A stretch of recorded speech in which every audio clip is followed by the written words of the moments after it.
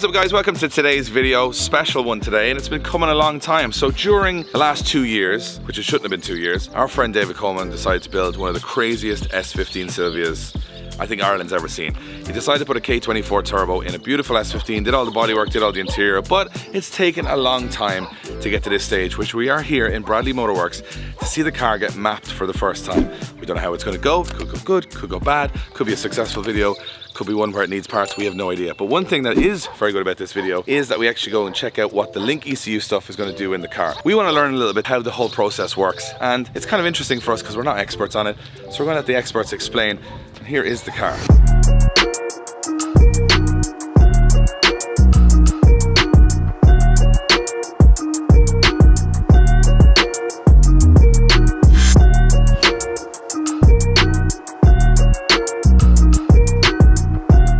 Nervous face of a man that's waited a long time to get his car mapped. Yeah, very nervous. Leave him alone, be gentle with him now. we had to stop on the way up and everything today just so we could get rid of my nervousness. We realised black car in a very dark shed, so you can't see a whole lot. If you squint, you can actually see it. It's in there somewhere. Talk us through the car, Dave. The spec, obviously to remind everybody, we started off with a very rough, not too rough, but kind of a rough S15 shell. Yeah. And then a lot of bodywork. A lot of bodywork. Yeah, it was a pearl white S15 and it was standard. Obviously I put the Origin Labo kit on it. Obviously Workmeisters bought a K24 because it's only 5 grand to put one into an S15. 30 grand later, here we are. Welcome to car building 101. It escalated quite a lot, like even down to all the AN fittings and braided lines everywhere. Obviously brand new precision turbo, skunk two inlets, K2 injectors and fuel rail. Like, the list like goes on. Like, how far did the 5 grand get you?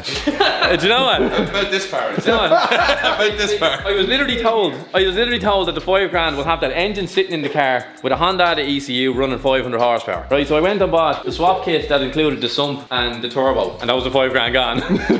So what we're here today, obviously it's a pretty looking car, and so the guys have done an amazing job.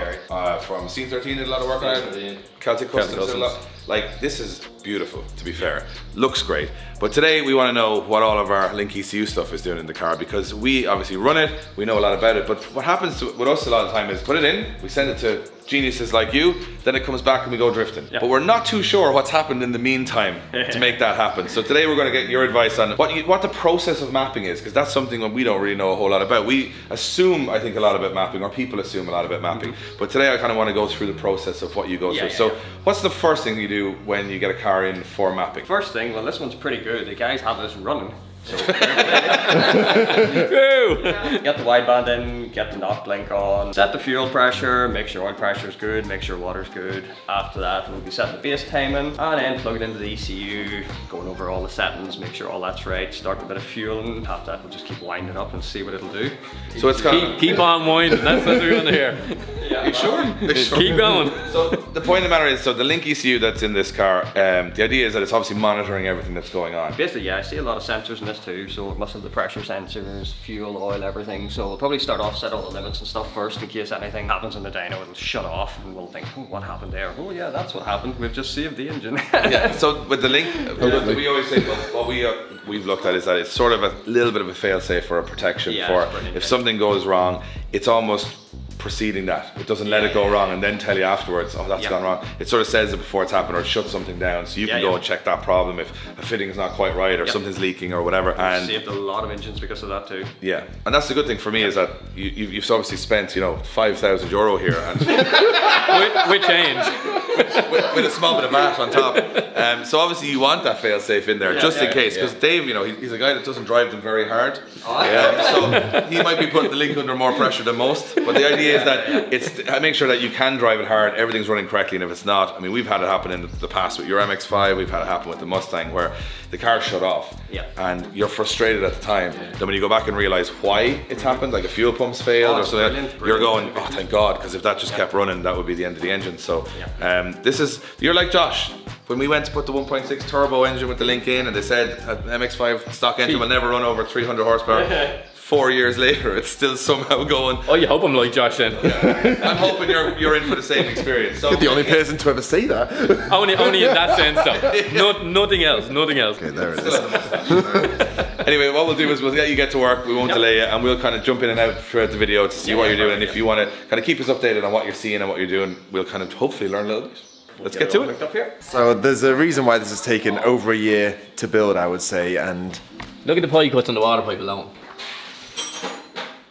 what's the benefit of that being? It looks good. I love pie cuts.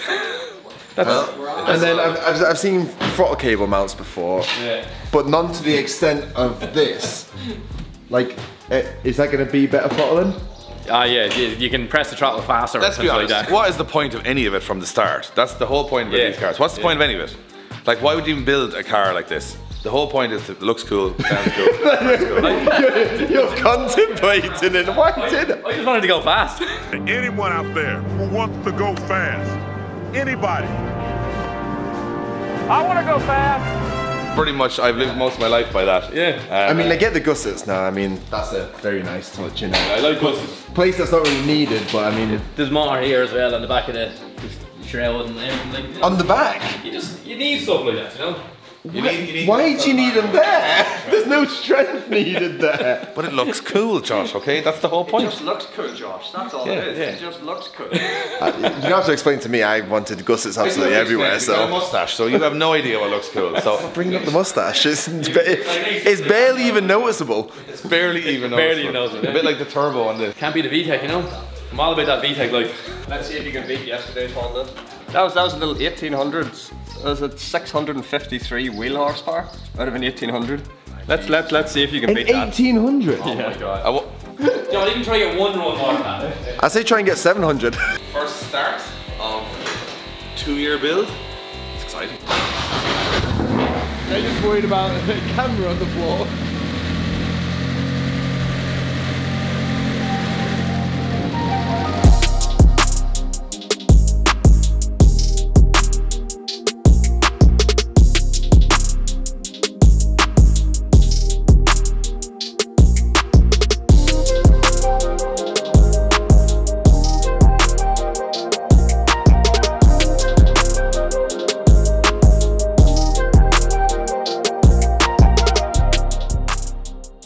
They're a 4-door Toyota. Why oh no?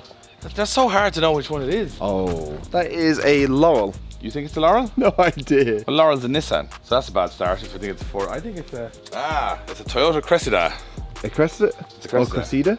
Cressida, Cressida, whatever you want to say. I don't know. They're too confused. How many bloody 4-door Toyota? But blue interior. That's classy velour right there. Okay, so you got blue dash. Blue dash, blue floor, blue seats, If you blue like- steering wheel, blue everything. It smells of old blue. I think it was a blue car, not so much anymore. Could be a very cool car though when it's done. We've got some more drift cars. Part of my crew here. Jazzy. Altezza right. Nice paint job. That's like a pearl paint job. Yeah. Would you be a big fan of these, Dave? It's a nice 200. She's real deal. She's not, She's the one real of, deal. She's not one of them fake Altezzas. It's got a lot of dashes in. It's got a lot of dashes. It's only got one dash. Sorry, not dashes, It's got a lot of gauges. What are the gauges for? Stuff. Well, there must be something going on in it if it needs all those gauges. I don't know if it's... Let's reveal its Reveal the secrets. secrets. What do we think's in here? A 2J. You think a 2J? I have no idea. Oh my god! Almost it's a 1J. It's a 1J. That's Well, cool. That is why it needs all those. So, tick stays Gauges. boxes. Don't mind IS200 diff, not the standard engine, and it's something with more power, and not the standard kit. And this has both, so that's my approval.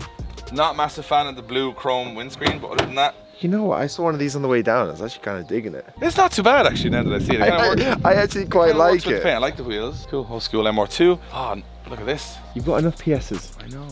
Oh no. I think that's, That's a that's Cressida the same again. one. Surely Is it's it a Cressida Cressida? again. Surely. Oh, I don't even know what that is. Doesn't even say. It's a Australian. Grande. Hey Grande. Hey Grande. It's an Australian import, so I don't know what that is. Looks cool though, it's got the old school stuff in it. This one doesn't have a blue interior though, it's got a grey interior. Right, you're gonna like that. It's got the Apexi in there and everything. Old school gauges, old school stuff, yeah. Nice. And then here.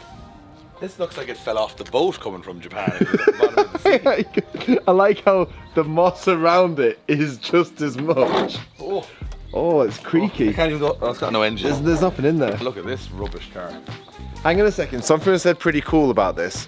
So this was Darren Coleman's, who's here, and his brother blew up his engine. And David blew up the engine, and it's down here getting a new engine, and he suggested something pretty cool. He reckons, because my Supra, my new GR Supra, is going to go for mapping very soon, and he reckons we should have a drag race between his Mark IV with the 2J and my new Supra. So if you want to see that, let us know in the comments, because we were having a little bit of smack talk about it earlier on, where I reckon the modern car has more traction and more ability to go faster. It's got a faster 0 to 60, although he'll have about 600 horsepower out of 500 horsepower. I feel like there's not much in it. Here's something you'd like, Josh.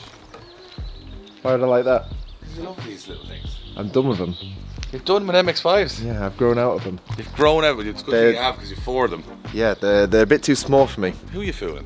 You have a mustache now. You're more MX-5 than you've ever been. Wow. This is class. I don't know. This is described as the ugliest JDM car, but also the coolest if you put a kid on it. This is a Toyota Verosa. I know what this is. It's massive. It's huge. It is ginormous. Look honestly, at the size next to the MX-5. It's twice the car. It's the most unusual design for a four-door saloon from Japan I've ever seen. Just weird lights. It looks like the lights are from the G35 Nissan, like the 350Z, the G35 version. It looks like those, with a grille from a Renault van with wide arches that are standard. It's crazy looking. Do you know what I think it's like? I think it's like China tried to make a JZX, and it's like the cheap knockoff, and this is what they came. They didn't quite get it right. But you know what? Because you put the kid on them, they look unbelievable. Like, that is an aggressive looking car. It is aggressive. Kind of looks like a Daisy at the front, but it kind of looks like a lot of things. I will agree with you. It has kind of got that cool factor. Absolutely. Oh yes. Look at the style in here. Bride seat, or bride seat if you want to say it. Why are you still going with that? Yeah. Oh, everything is just perfect. Gnarly steering wheel, all the gauges. That's a very cool It's got a link in there somewhere, I assume. Yeah, link ECU. Link sticker. That's a cool car. It's probably got a good bit of power too. Yeah, at least I know which one this is, because it doesn't look like all the rest of them. So at least there's one four-door Toyota that you can just go, that's a Verosa. Yeah, there's no getting away from that now. Nice S14. And then Starbo. You like these? I don't like them, but they do remind me of the good times when people could buy performance hot hatches for like 4,000 or 5,000 euro from Japan, and they were actually pretty quick and pretty fun and reliable. So these cars were so influential, I think, in the whole, like these and the Honda Civic Type R, pretty much the whole Irish car scene was built on those two. So I had good memories. They were a good little car. I wouldn't buy one now. It had a purpose. That's interesting. White door cards, not sure about that now. But that is jazzy. There's a lot going on there. Do you know? I ain't sure about the white dashboard. I think a lot of this stuff is like, it's all in loop. Like, it's cool, then it's uncool, then it becomes cool again. That's the weird thing about car. It's like anything, it's like fashion. I'm sure flares are going to come around at some point. Underglow, Lambo doors, sparkly paint, always uncool, then it became cool again. So you don't doubt it, because then this video could date badly in a couple of years. We're like, white dashboard, unreal. That's what everyone's doing. Anyway, let's go back to the S15. Absolutely zero idea what he's doing. It's exactly how I'd imagine a mapping program to look like.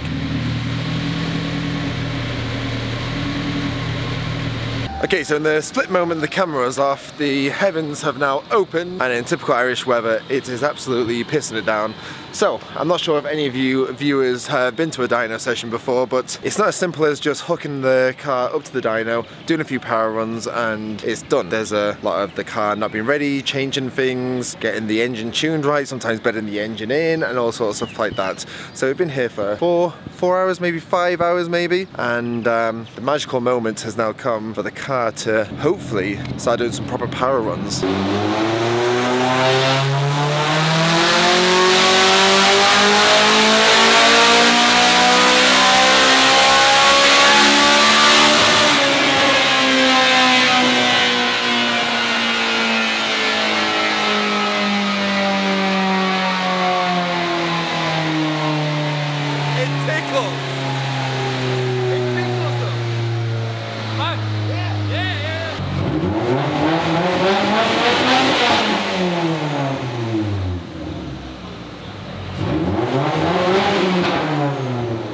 Fairly ridiculous watching him work like that.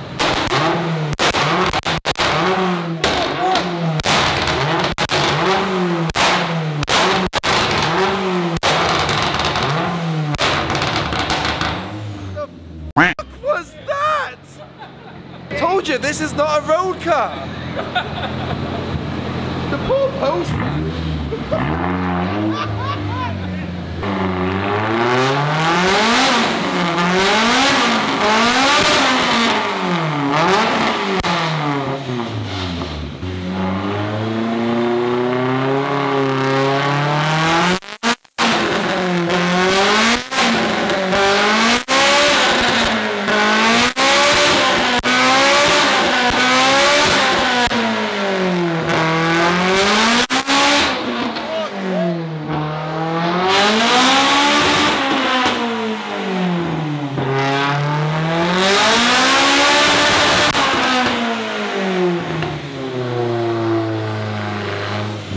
it going launch control? Launch control, yeah. You wouldn't be into racing, would you? He said that it might be a bit harsh in the engine. Do you want it? Yeah, go ahead. Yeah.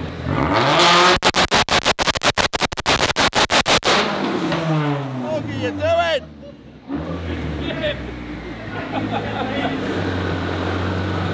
I'm gonna give myself a heart attack.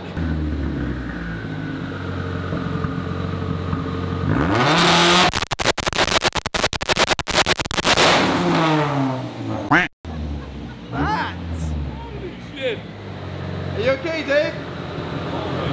I'm not sure that was worth the thumbnail. That's the most extreme thumbnail I've ever done.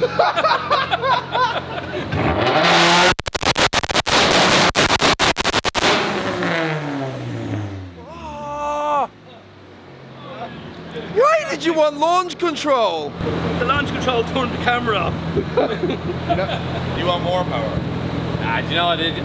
I've been chasing 600 for so long now. Like I won't actually. Can we just type it in and just show it to you and say 600? Go, hey. It wouldn't be the same. Oh, I know. And like all I need is injectors, and it's up over 600. What is it at the moment? 575. It's over. It's enough. It's over, everybody. It's over. Oh my god. You were complaining at the price of the conversion and you're going more now. You couldn't put more pops and bangs in, Rich, no? There's probably none left. Have you started it? Alright, so after all the pops, bangs, flames, frighteningness, nervous Dave standing outside, pacing around the yard, you fixing a few bits and pieces, the final power figure was? Maxing out the injectors in it, I made 570 something? 575? 575. Yeah. And with bigger injectors it'll probably do? 600 plus. And with race fuel it'll probably do? Probably 700 maybe. Well, that's the figure you want anyways. That's going to be the next mission. Yeah, all you want to do is break 600 and now you're here having conversations about 700. That's a good fit. It escalated fast. In fairness, if he hadn't said anything about the race fuel, I probably wouldn't have even thought about 700 horsepower. So Rich, we want to do a little quick run through of everything that you went through today and how you made a car that had probably a base map when it came in with very little horsepower, make all the horsepower. So what's the process for you? So you strap it down, you plug it in, and then there's all this Excel sheet stuff here that we generally don't understand. Yeah, there's a lot of stuff in the laptop. So we basically started off with something that looked like a mountain range, which wasn't that good. So basically have to span it out to the proper RPM, get all the boosts, set out everything, and then basically start tuning. So basically start down there, work your way across, work your way up, and around here you get into the boost. So this is where the VTEC also kicks in the boost, so you can see the big jump. So basically as the table jumps up, the power jumps up. So the more, that's where it's on peak torque around there where the fueling is, and it sort of falls off a bit. Oh Daisy, you look at it. I forgot that it's got VTEC. Yeah. So it's got boost and VTEC happening almost. No. This has boost, it has VTEC, and it has VVTi. So it's quite That's a lot going on. Yeah. So you have a whole separate table down here for the VVTi. So that's your VVTi tuning this. So basically down low, it likes a lot of VVTi. As the raise goes up, it fades off. So that's one complicated part of it. Another complicated part, well, it's not as complicated as the VTEC itself.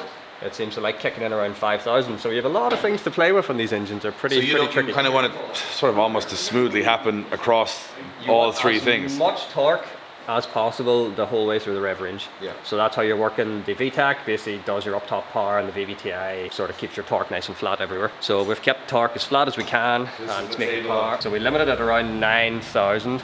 It's starting to drop a little bit of power up there, so that's about normal. So it's just over 9.2. It's kind of maxing out there. Pretty much, yeah. So 9,200 RPM is quite high, obviously, but Honda engines will go high. Oh, yeah, I forgot that you have VVTi, VTEC, and boost happening all at the same time. Everything. So difficult car to map. Very tricky, this one, because compression is very high. So this is an unusual car to map, but you've obviously used Link ECU on this. Yeah. This allows you to read all of this stuff. Yeah. You can also put in launch control, anti-lag, all the goodies basically, and then it all runs through the dashboard in this car as well. Sorry, is it just those two switches down there? So one's anti-lag. There's the one on the left, and the rear heater switch is the high-low boost, and then the one on The the right rear is heater the switch? Yeah. I like that. Yeah. So you've programmed the rear heater switch. Rear heater switch is Until it's a winter morning now, and he's going to have to use the exhaust flames to defrost the back window. Sure, like just turn the launch control on. That'll defrost anything. Defrost the whole driveway. It'd be actually perfect. And the neighborhood. So we're learning a small bit as we go, because and again we've watched this car from a shell all the way now to making flames and power, which is it's like a really long journey, to be fair, Dave, like a 2-year journey. But like with all the work that's gone into the car, it's so unique. It's a first for Ireland as far as I know, in terms of a road car anyway, with that kind of power anyway. And yeah, it's been a successful day today. They're not always successful. This one was pretty successful. Thank you to Richard for allowing us down. No problem. We've had a little bit of a rummage around all the cars around as well outside before it rained. So there you have it. That's what a Link ECU can do to a K24 Silvia, and a very good tuner, obviously making it all work together.